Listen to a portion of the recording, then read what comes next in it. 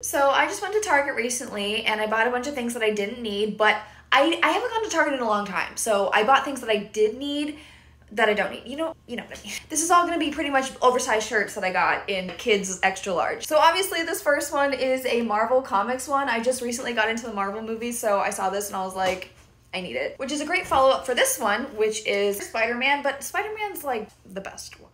Next up we have Harry Potter. It says Hogwarts alumni. It's like extra big. A bunch of these Pixar characters, which is so cool. And now let's talk Halloween, okay? So I had to get at least something for my husband, so I got him this. I'm just here for the booze shirt. We love cheap Target shirts that have ghosts on them. Ouija board sweatshirt thing. I think I'm gonna wear this like all year round, not just for Halloween. And last but definitely not least, I got a lime green bathing suit, but here's the kicker. They have the tags on them, the security tags. How did I get out of the store without taking them off? Don't know. Came home, there they were, so I need to deal with that. We love Target.